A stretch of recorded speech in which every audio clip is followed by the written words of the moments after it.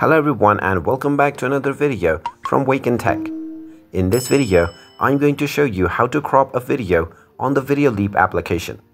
So let's get started right away. First of all, just open up the Videoleap application on your device and then log into your account if you haven't done so already using your email address and your password. Once you are logged in, you will be taken into the home page from which you can either work on a new video by tapping on the plus icon, or you can work on your recent projects by tapping on projects.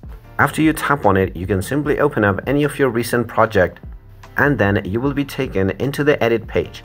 Now from the edit page, in order to crop your video, simply tap on the video layer in order to select it. Once it is selected, you can simply use the screen at the top in order to zoom in to crop your video. Simply use two of your fingers and pinch to zoom in and out.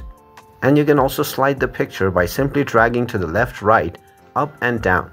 Once you are done with your cropping, you can simply tap on the export button at the top right corner and then save your video by tapping on save video. And there you have it.